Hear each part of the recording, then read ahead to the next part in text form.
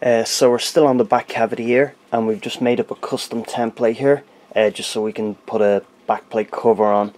And the reason why we haven't gone with a complete square is because we've got the belly carved just here, so we just had to take off the corner there to give us this, well, it's not too bad looking a shape, and then we'll cut out a nice piece of black plastic to go in as the backplate. So we've got our router ready, so we're just going to do one pass and just go down a couple of mil in that shape, just to give us that little recess for the backplate to go into.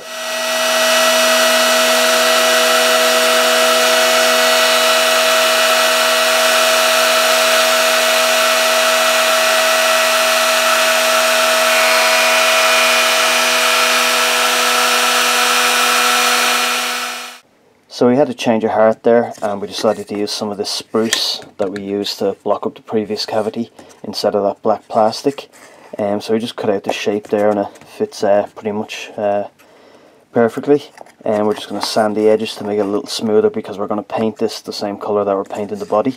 So we'll just need a little bit of wiggle room for it to go in, so it's not the paint's not rubbing on the edges or anything like that. So we're going to do that, and then we're going to move on to drilling the hole for our barrel jack into the cavity, and we'll probably drill an earth wire as well, a hole for the earth wire to pass through. So we'll crack on with that now. So that's our control cavity done, and we put our screws in on that. It's not exactly flush, so we're going to sand it down when we're doing the final sanding of the whole body, but that's that done.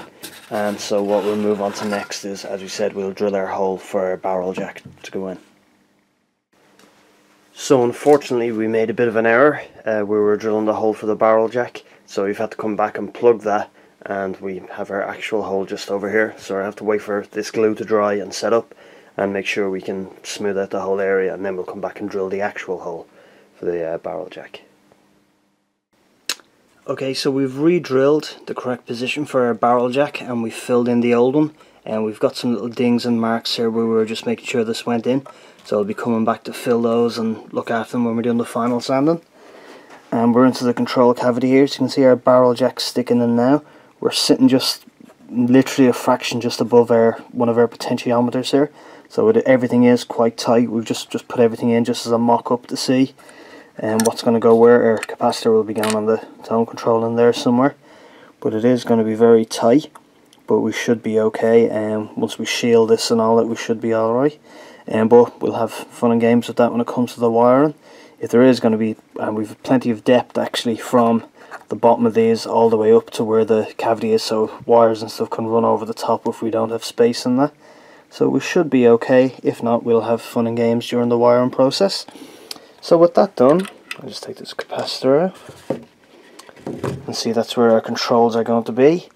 And what we're going to do now is we think, and we're just going to put all the parts on just roughly kind of to see where everything goes. We're going to mount the pickups because we'll have to drill holes for the mounting screws, and we have to drill this hole here where we put our extra piece on for the bridge, and we'll have to drill our holes here for where the neck is going to connect. So we're going to try and put everything together now and just kind of see, can we get the guitar functioning, then we'll take it all apart to do the finishing process. And so I forgot to film this, but we've just drilled through from our pickup cavity here into our control cavity, so we can run all our wires for pickups straight through and in there. There is one, this is the original one for when the controls were going over to the right hand side. So we've just drilled through now so our wires can make it through to our left hand side. And we're still thinking about what we're going to do for a grounding wire for our bridge, and we think we might just run another wire through here somewhere and maybe put a little hole so the wire won't be seen.